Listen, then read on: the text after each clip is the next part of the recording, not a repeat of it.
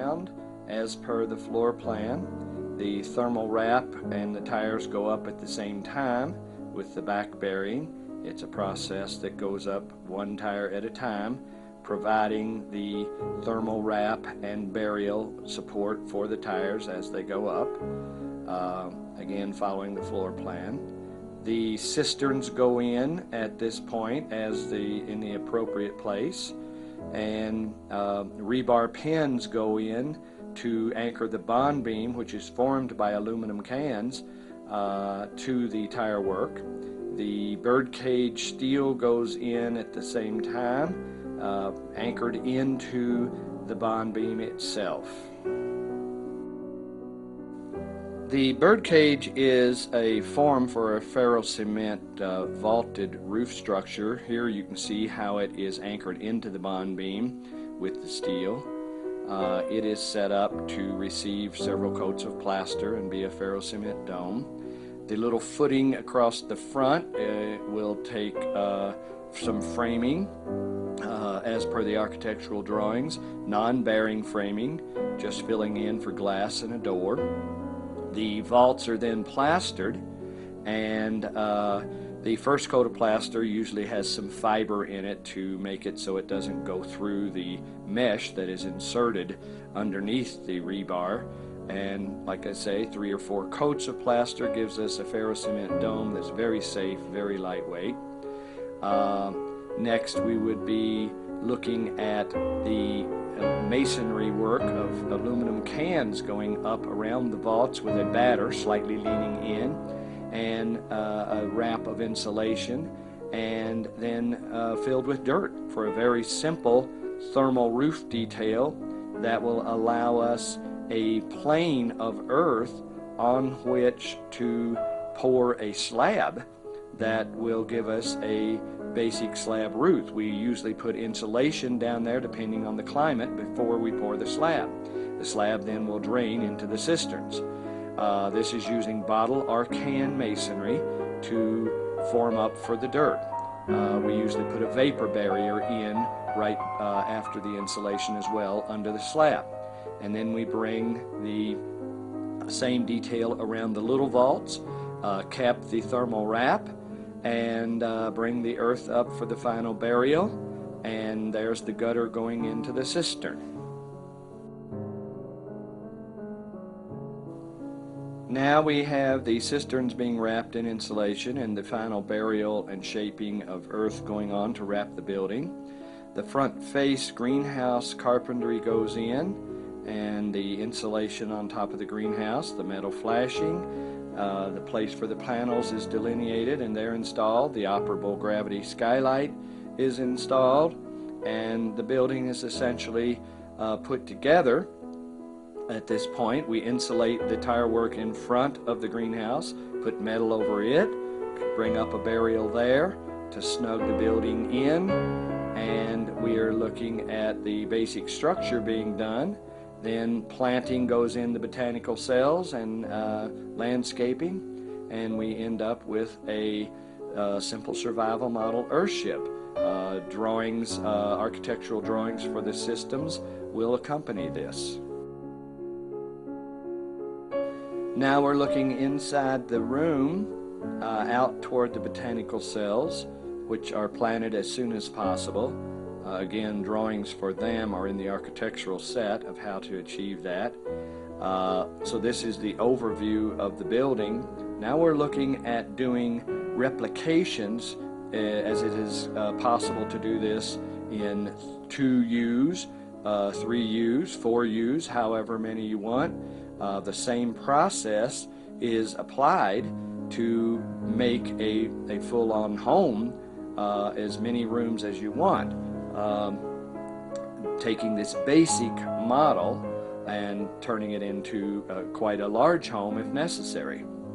It is a very simple set of details to put together to replicate several times over and make a proven Earthship with all systems working.